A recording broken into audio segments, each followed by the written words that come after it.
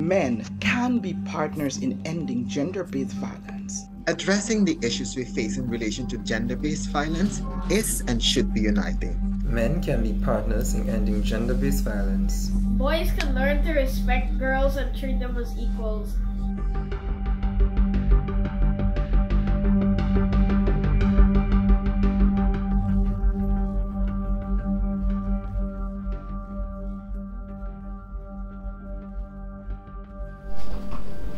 Hey, I think as men we should start educating ourselves on the root causes of gender-based violence by reading articles done by feminists and leaders in the field, so that we can better, stop the cycle of sexism that exists in ourselves and other men.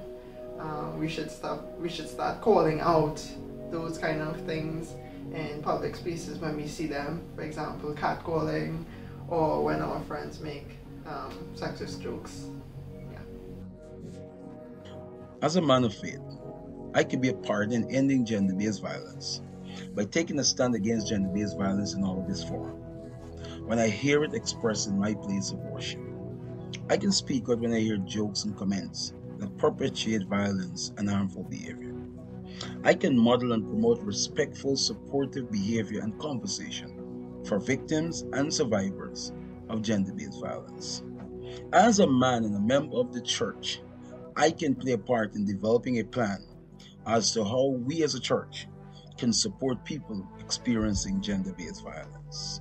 Men can be partners in ending gender-based violence by fathers teaching their sons to be expressive, to understand that communication is key in any relationship, and it is always good to share how one feels. Secondly, men can work together with other men to help them to have emotional intelligence. Gender does not only mean women, it includes everyone. That means us men too. Ultimately, the outcomes we want in this fight on gender-based violence are respect, shared power, shared space, collaboration, justice, just to name a few. And as men, we should be proud to say that gender-based violence is one of our issues, one that we support and one that we will help bring to an end. I think boys and men can join spaces and play an active role in ending gender-based violence by being educated and having that interest into doing something, to even understanding their own biases, their own prejudice, and how they contribute to the inequalities we see in society.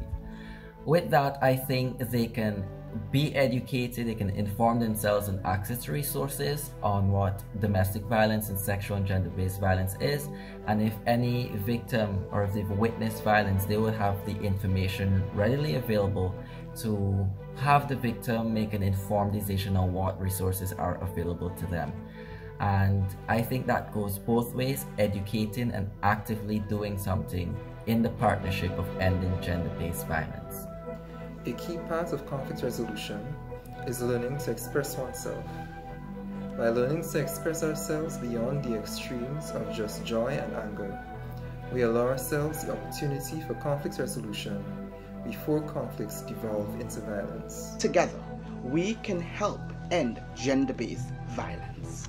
Together we could be partners to end gender-based violence. Together, we can end gender-based violence. Together, we can help end gender-based violence. Together, we can help end gender-based violence.